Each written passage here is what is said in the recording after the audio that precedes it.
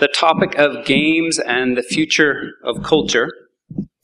And I think none of these folks actually need an introduction, but I'm just going to do an introduction for everybody up front here.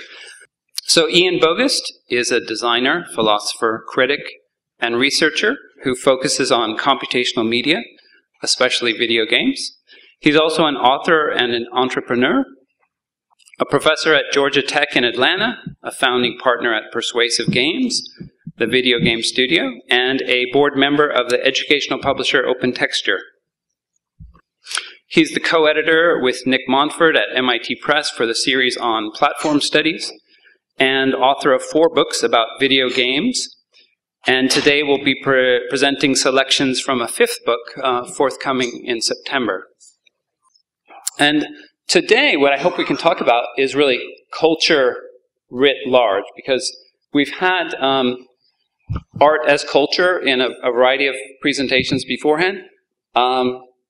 We've seen several images from Renaissance Italy, Michelangelo's Sistine Chapel and things like that. We've seen 2 presentations that had Edward Muybridge in it as well. Not that I have anything against Muybridge. There's a lovely show up at SF MoMA right now on his work. But it's been you know, that's a kind of conservative notion of art, and it's also a conservative notion of culture, which includes both high and low culture. So I just thought maybe to start things, thoughts off, I'd quote Robin from her website where she says, "Games are often considered crude, different from other art forms, but in just over 40 years, they've changed the way we think about computers, theater, television, and film. They redefine how we consume and produce entertainment. To expand their expressive capabilities, we must solve some non-trivial problems." So I thought Robin's word has a nice way of getting us launched into a more expansive field of culture. So I'm going to hand over to Ian.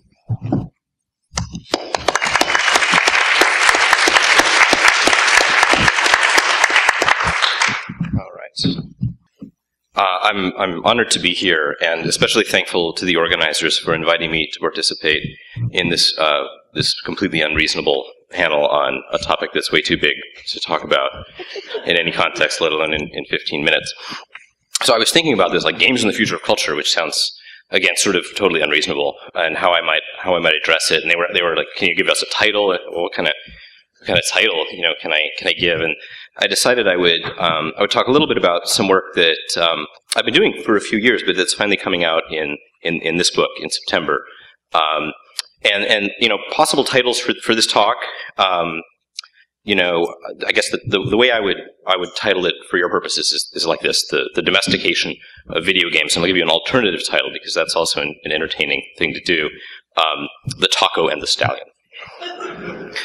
So on the subject of games and culture, I guess what we're meant to understand by this chart is sort of, let's talk about being successful and what we've already done to achieve that and what's left to do, which of course suggests the question, well, what would it mean? What are the criteria for success, for games playing a role in culture that we would celebrate, not just for having been influential, but for having been useful and good.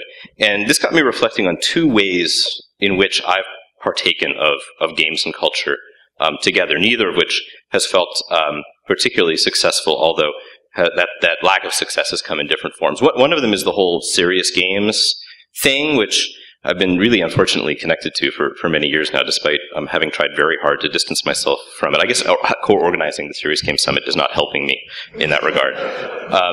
But you know, the problem with this serious games business is the whole idea that there's sort of like these games, and there's entertainment games, and then there's serious games, as if there's this thing called seriousness that exists out there in the world. And you know, when you think about, like, I don't know, magazines or any other kind of cultural form, you know, books, film, we don't really talk about serious magazines. I mean, there's just a bunch of stuff, and you kind of have to make sense of it. So that was one problem I always had with serious games. And the other was that so what serious games really seemed to mean were sort of institutional games, games that were made for militaries and governments and corporations. And there's nothing intrinsically wrong with that, but that's a very particular way of framing that kind of work. And I've talked more about this in this book, so I won't go into it in further detail. But that didn't seem like a great way of addressing the role of games and culture, at least not solely. And the second community that I've been participating in is this so-called art games community, and like this sort of idea that, you know, we're gonna take video games and we'll somehow, like, you know, intersect them with art or raise them up to the level of art, and then everything will be really great. And you know, I really empathize with this sentiment that, you know, we want to take games and help them reach the level of acceptance and accomplishment of like, you know, writing or of images or of film. This makes a lot of sense, and I think that it's a worthwhile pursuit, and we should want games to compete in culture in that way. But it also seems incomplete as a goal, as a single goal. You know, just as words and images and film and marble and other kinds of materials can be put to use for art, there's also all sorts of other things that those media do in the world. I always like to look at airline safety as a sort of like, airline safety is the opposite of art. Perhaps, and you know, you can write. I love this is from a 1950s Pan Am Boeing Stratocruiser safety instruction. It helps you understand that you should keep your clothes on in the event of a crash. But you know, here's words explaining airline safety and pictures explaining airline safety, and you know, like you know, moving images explaining airline safety. So it's not really, you know, enough to point to one use and to say, well, this is how we judge the success of something, because obviously the only reason you can have that movie about how to put on your seatbelt or use the oxygen mask is because you understand something about how moving images work in the first place when you get on the plane. So instead, I tried to think about what it would mean to consider games as a medium, and then this is the angle through which I want to approach this question of games and culture. And the ways that we talk about this, when we talk about it in the games industry or even in the research community sometimes, is one of two ways. One is by market size. Like, let's talk about the amount of money that the video game industry makes, and whatever the number is. I mean, this is there's lots of ways of slicing and dicing these figures, and that's a way of looking at impact. Or by adoption, like especially the expansion of games adoption. So like you could say, oh, 40% of women play games now, and point to, you know, different figures historically. And you know, these are interesting and sometimes useful compass bearings, but they still don't seem sufficient to me. And instead, I want to suggest that we look at the impact and future of any medium, but games in particular, since that's our subject, as measured by its use, by its diversity of use. And this is pretty easy to see anywhere. Like, you know, photography is a good example. There are lots of ways that we use photography, and you know what a photograph is when you see it, and it doesn't have to be explained. So, you know, photography can be used for art, to sort of record the experience of everyday life and to give us a sense of it in a different setting or a different angle than we would normally see it. It can be used in a documentary way. It can be used for surveillance or oversight. It can be used to capture and store personal memories. This is not a photograph that is artistic, but it's nevertheless a photograph.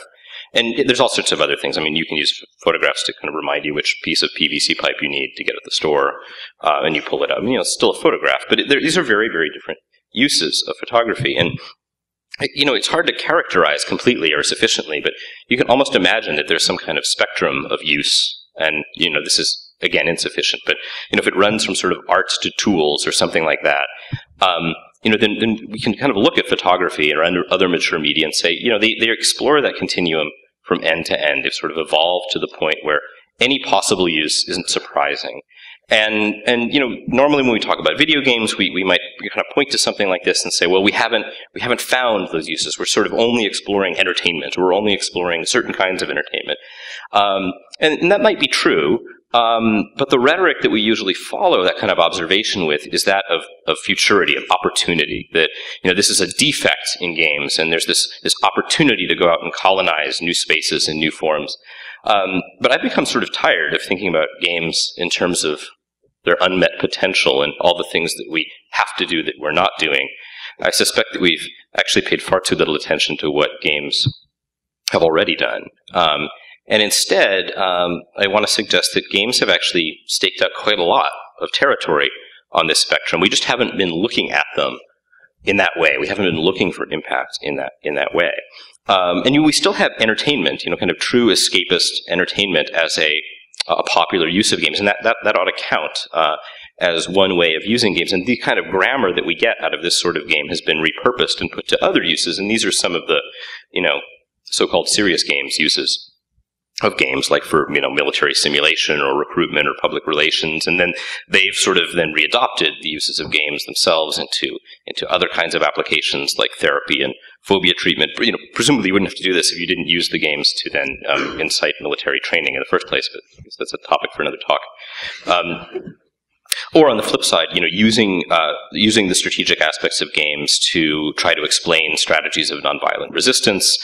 This is A Force More Powerful, which was kind of a failure, but it was created with an attempt to deploy on the ground organizing in politically charged despotic states. So this is kind of like leaflet propaganda, games as leaflet propaganda. And of course, there's political campaign games, and there's advertising games and promotional games, and uses of games as educational tools, whether formal or informal. There's this observation about Pokemon that I think Jim G makes, that it requires a reading level that's above the grade level of the average player of Pokemon. So, when your kid goes to school, they're asked to read at a lower level than Pokemon demands. And, there's like workplace training and, all sorts of examples in the kind of serious games domain. And when we think about art as kind of fitting into this spectrum, sure, we can produce games that are kind of unabashedly or specifically meant to be artistic objects that want to exist in the contexts that art exists in. But if we do that, we also overlook the ways in which traditional commercial games kind of function artistically. I mean, a game like Bully is just fantastic social satire, and has a lot more commentary in it than many indie games happen to, which we might normally associate with that kind of artistic spectrum. Or games often get repurposed for relatively ordinary purposes, like kind of like drill, like laparoscopic surgeons kind of like practicing their finger movements by playing games, or NASCAR drivers and pro ball players scoping out stadia or courses. These are relatively mundane uses and kind of counterintuitive uses of products that were put out there for entertainment purposes. Other examples, I've been working on this problem of games in journalism for a few years, and there's lots of different ways that games can intersect with journalism, as it turns out, like editorial or kind of playable maps and documentary and investigative reporting of sorts, and kind of investigative systems. Community organizing tools. We can think about the ways that games are themselves becoming sport or competition, or the ways that games have become a popular way to experience music in a way that's actually quite similar to the emergence of something like the music video as a form that altered and expanded musical experience onto the TV. And the kind of real-time graphics that we've had in games now for many years, also they make these things kind of just like places you might want to go. There's a sort of virtual tourism at work in modern 3D games. And the best example of this, which I don't have time to show, is Jim Munro made this machinima with Grand Theft Auto, where he was like the Canadian tourist wandering around Liberty City, just kind of enjoying the sunset. Commercial games are also kind of places where we carry out social customs and rituals, and this is true on Facebook games or on the add-on packs that we see in traditional games. And then there's like just games as kind of lifestyle products. These terrible religious games are really not meant to be good games, so we can't really criticize them on those grounds. They're just meant to be sort of Christian products that you would buy, like you would buy a motivational poster or something. We have games as distributed work. We have games as exercise. We have games as meditation. We have games that are sort of like ritual acts. I mean, Bejeweled is probably has a lot more in common with doodling or knitting than it does with StarCraft. And we have games that function as pornography, or that try to function as pornography. We have games that function as hate speech. There's all sorts of kind of purposes to which games are being put to use, some intentional and some adapted from different uses.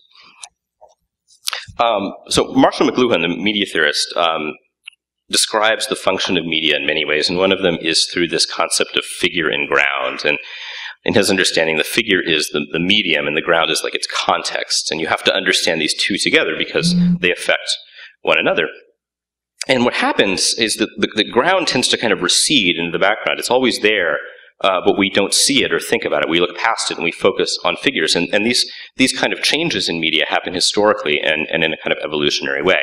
So, for example, the electric light, which in McLuhan's world counts as a medium because it extends our senses in different ways.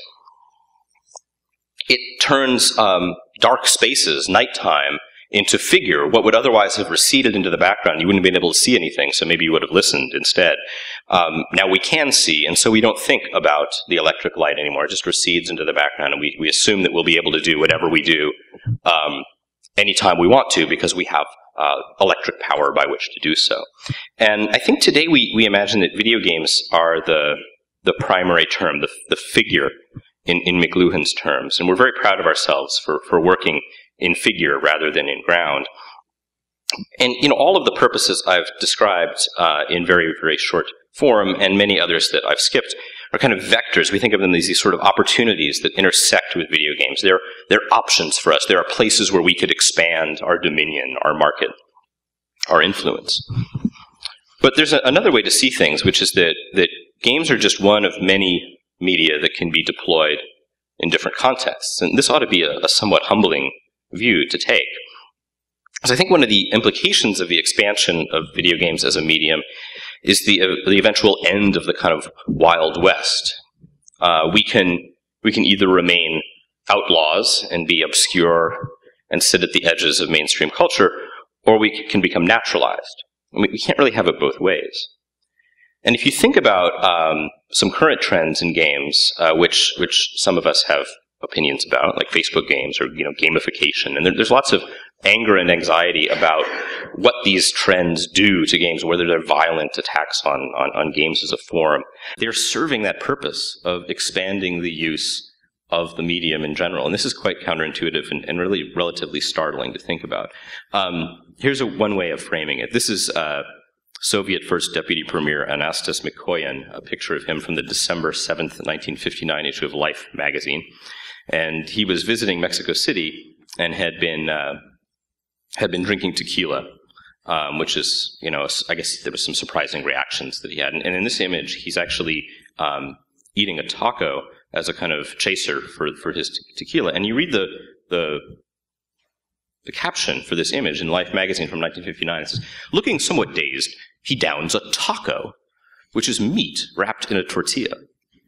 And this is just an amazing caption to me, that, in 1959, the idea of the taco was so foreign that it had to be, italicized and it had to be explained, and we didn't know what it was. And there's something startling about that because, what it means to kind of make something familiar is also to make it kind of ghastly and ordinary in some way. And, the Taco Bell is not necessarily something we celebrate as high food culture, but it's nevertheless one way in which something like the taco becomes common. So we tend to talk about the success of media in general as a kind of increase in appeal or accessibility, or even as a kind of democratization, that everyone can get access to it and they know how to use it, and there's a literacy around it. But media like games aren't really democratized. They're kind of tamed instead, or domesticated. And domestication is violent, and it's kind of tragic too. It strips the Stallion of its power and its magic and its beauty, but it also allows one to put it to more general use. And I think, some species of video game will remain wild, like the kudzu, but they're kind of destined to be exceptions rather than the rule.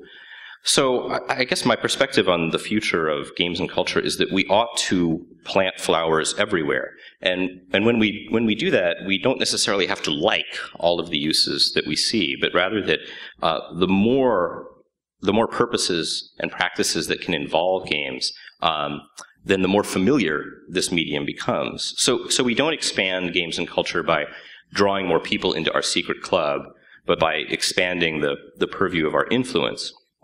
And again, there's something dramatically humbling about this realization. And like it or not, what we really do when we work to advance video games is to make them more ordinary and more familiar, more obvious even.